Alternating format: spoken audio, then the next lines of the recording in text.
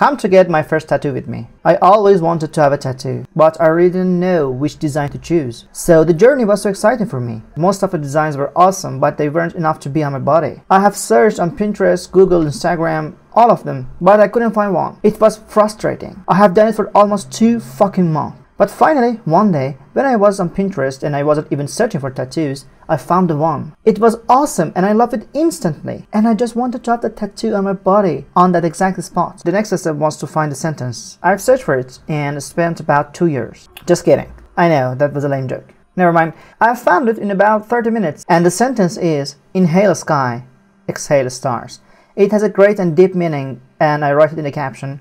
So, the next step was finding a tattoo artist that I trust. My friend recommended one of the best tattoo artists that he knew, so I contacted her and looked at her page and instantly fell in love with her work. So I decided to go there, and one of my friends came along. She has helped me a lot and we had a great time. You can see the process now. To be frank, I was a little worried that it will hurt, but it wasn't painful at all. I don't know, maybe because it was a really small tattoo and the needle was really thin, or maybe my pain tolerance is high. I don't know, I don't care. And that's how I got my first tattoo. I'm literally in love with my tattoo.